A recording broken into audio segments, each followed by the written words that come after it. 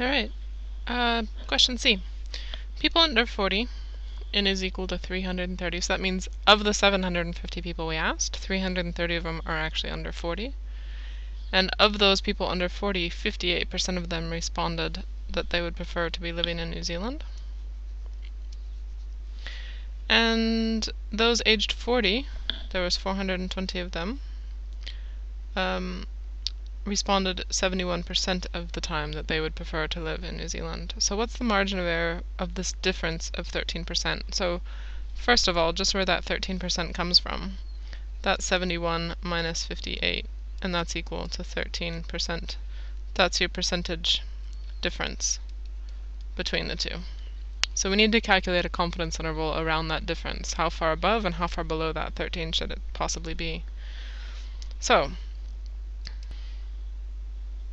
to answer this question, we need to think about what rule of thumb to use, like which margin of error are we going to calculate. And since it's comparing a difference, if you want to think about your flowchart, we've got basic rules of thumb. If there's no comparison, it's just 1 over the square root of n. If it's a dependent comparison, like for instance a yes versus no, so if one person changes their mind with yes, it's going to change the numbers that say no, because they can go from yes to no. Then we use 2 times 1 over n, square root of n. In independent groups, this is where if one person changes their mind, it doesn't actually change the result of the other group you're comparing it to. So for instance, if one male decides to go from yes to no, that does not change the females. They're going to stay exactly as they were. Versus in this case, looking at everybody all in total, if one person goes from yes to no, it changes the number of no's. It decreases the yeses and increases the no's. So in our case here, we're looking at 2 distinct groups that are actually independent. We've got people who are over 40 and under 40. So we're going to use this flowchart here, which is the 1.5 times the average MOE. So the reason we have the 2 independent groups is that people under 40, if one of them decides to change their mind and say, oh no, actually they'd rather live in Australia, that doesn't change the 71% of the people over 40. It only changes the 58% under 40. So they are independent. So we'll start with that.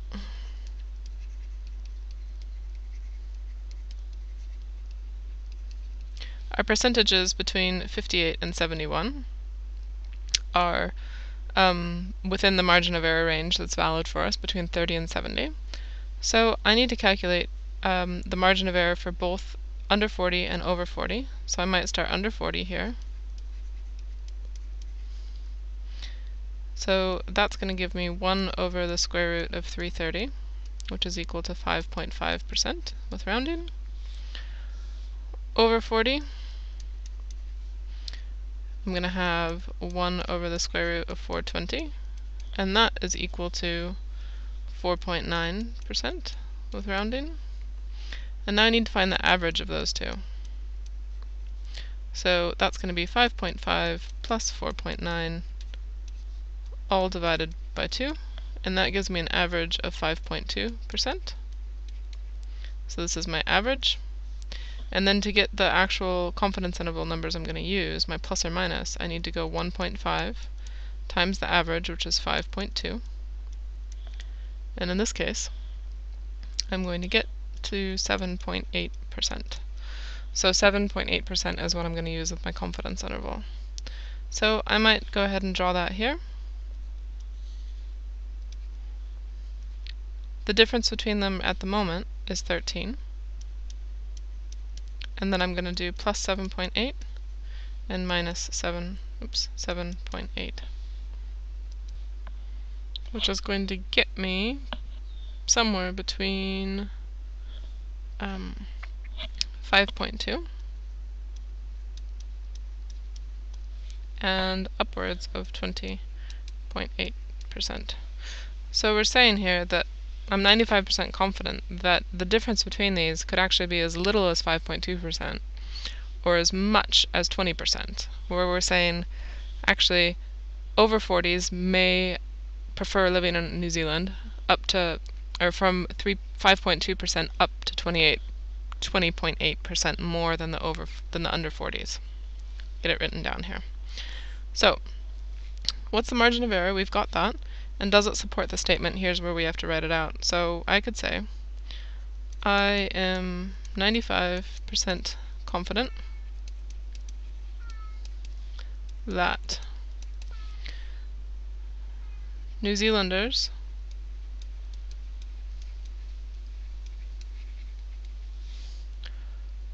over 40 prefer, might actually say confident that New Zealanders over 40 are more likely, because we're saying that they are more likely, to prefer to live in New Zealand between 5.2% and 20.8% more than New Zealanders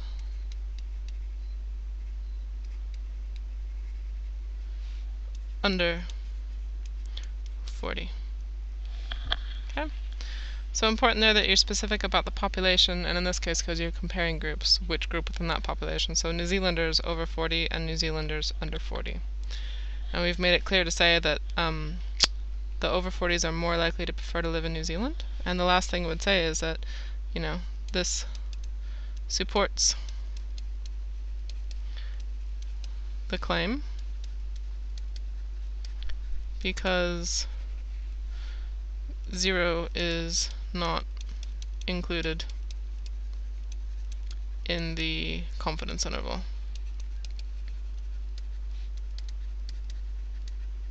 So again, looking at our confidence interval, they're both positive numbers. 0 is not included here. So we're saying that, yeah, at both extremes of our confidence interval, the case is that the over 40s are more likely to want to live in New Zealand than the under 40s. So we could say 0 not included, there is a difference.